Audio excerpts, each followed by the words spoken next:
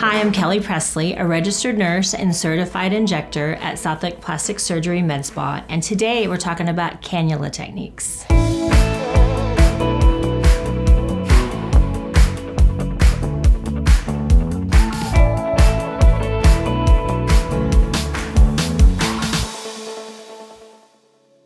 So a cannula is a blunt tip instrument that we use for filler. It's a long tube that's 1.5 to 2 inches long, and it allows us to inject safely and deposit a lot of filler, and it also helps to minimize bruising.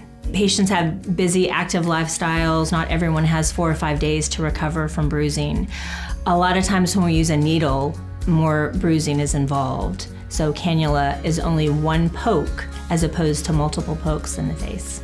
Techniques that are best with using a cannula are under eye. They're called the tear troughs. It's the hollowing underneath the eyes, and if you have shadowing, we'll file filler in with a cannula under your eyes.